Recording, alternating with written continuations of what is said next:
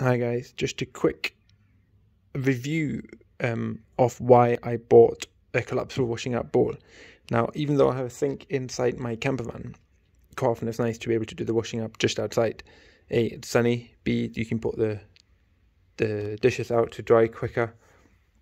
It also means that it's more space outside, and if you have a table and stuff up, even easier. So I got one. I had one before, which broke, so I got this one now. It pops up in seconds apparently, so it's collapsible, so it's much thinner, and therefore it saves a lot of space inside it. You can get bigger ones, but the bigger you are, the more space they take up, and I think this is quite a good size for dishes. So basically, it comes in a little packet, very easy. Maybe just take it out. There we are. Sorry, it's quite hard with one hand. So all it is a bit of plastic. There's kind of the silicone soft bit in between, and you just click it. If I can do it one-handed, I can. That's how easy it is. And there we are. And as you can see, that is a good size washing up bowl.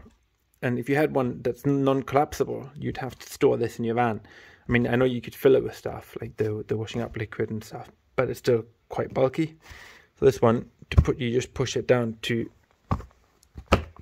collapse it, and that's it.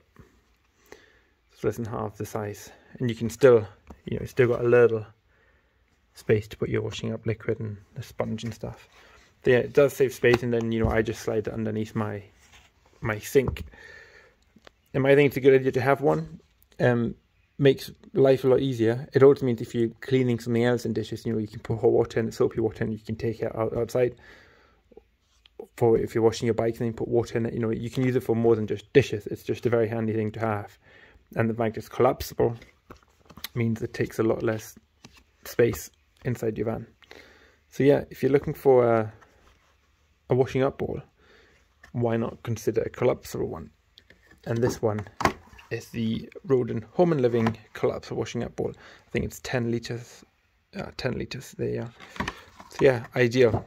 Definitely worth having and considering. If you have any questions about it, don't forget, or just please comment at the bottom and I'll try and respond to them. Otherwise, if you've got any comments or negative experiences with one of these, let me know as well. And thanks for watching, and hopefully you found it useful.